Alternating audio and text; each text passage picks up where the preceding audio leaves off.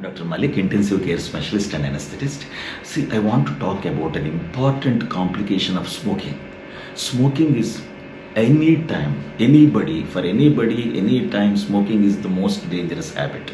The rest of the habits are different, smoking is different. Smoking is the most dangerous habit. See, for the last 3-4 days, we have done 3 amputations of hand, leg. One person we had to remove the foot. One person we had to remove the total half of the leg below the knee joint, and the other person we had to remove the hand, this part. The only reason is smoking. Main reason is only smoking, because they were smokers for years together. And the blood supply, this is called TAO, thromboangiitis obliterans, also called Berger's disease. Thromboangiitis obliterans. What happens is, in the blood vessels, this is the blood vessel.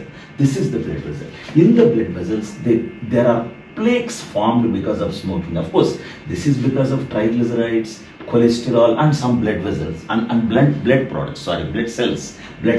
Some blood cells, cholesterol, triglycerides, they all form the plaques in the blood vessels. The blood vessels which are going to the brain, the blood vessels which are going to the legs, the blood vessels which are going, these are arteries from the heart.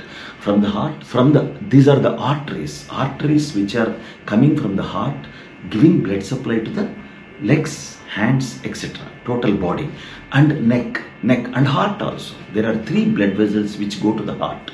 That is called right coronary, left coronary, and circumflex. 3 blood vessels from the aorta, they supply the heart. All the blood vessels in the body will have these plaques, atheromas. They are called, this plaque is called atheroma, and it is made up of triglycerides, cholesterol, and some blood cells. So they are blocking the blood supply. They are blocking, the blood is supposed to flow like this. They are blocking the blood supply, and slowly the blood supply will come down to the legs, a lower part of the legs, foot and hands. The blood supply is slowly coming down. And ultimately there is no blood supply to the hands or up to this part or foot or knee joint. There is no blood supply at all. It becomes dry and gangrenous. If diabetes is also there to the smokers, then the situation will be much worse, because in smoking, in this disease, in thromboangiitis obliterans, TAO, Berger's disease, only it becomes dry. The parts become dry. There is no blood supply. Sometimes the fingers drop out like worn out leaves, and otherwise we have to do amputation. The pain will be severe. For example, the patient is walking. He can't walk for more than 10 steps. And after some days, he can't walk 2 steps also. And after some time, there will be rest pain. There is rest pain. Even at rest, we are giving rest, you are sleeping. Also the pain continues. Horrible pain. So for that, we will do some surgeries called sympathectomy, etc. Spine surgery. So the thing is, pain is horrible. Once the patient will have pain at rest also. He has severe hands pain, severe leg pain. While walking, he used to have pain. After 10 feet walking, after 10 steps, he used to have pain. He used to sit. Now he has pain even at rest. The patient is lying down, he has severe pain. Even sitting, he has got severe pain in the legs. Then we do some surgeries called sympathectomy, etc.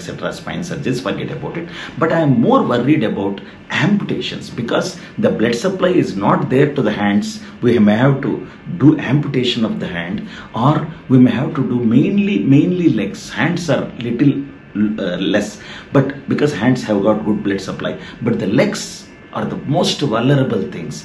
We did foot amputation to one person, and up to knee joint amputation to one person. So this is very dangerous. Particularly, and particularly the heart is also involved. Anytime the patient can develop heart attacks. And CVA, particularly cerebrovascular accidents, because the blood vessels which are going to the brain are also blocked. So one more thing is, if the patient is having diabetes, the other complication is, only smoking causes dryness, only dry.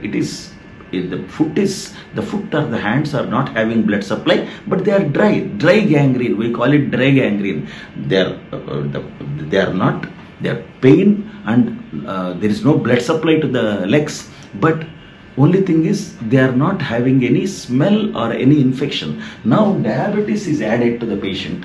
Now it is called cellulitis. Rotten smell comes from the patient, and lot of infection in these parts where there is no blood supply, and the treatment becomes more and more dangerous, and we have to do amputations. Even the patient doesn't feel comfortable, very sick, patient will be very sick, and the attendants will come to the hospital, request us to take out the limbs of father or mother, whatever who is involved. So please don't land in this condition. Smoking is the worst complication.